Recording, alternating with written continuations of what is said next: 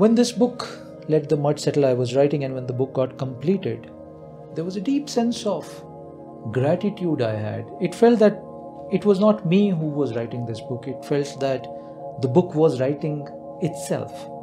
And when I felt that inner bhav in me, I took out my pen again. I wanted to write another dedication for the book. And these lines came, and I'm reading these lines to you.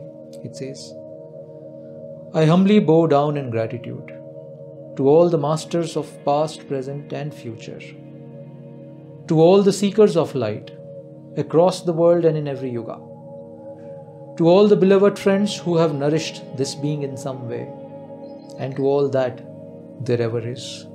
So this was my gratitude to all that there ever is. With this, the book starts. Take your copy, get your copy and start to read. Let the Mud Settle. Thank you.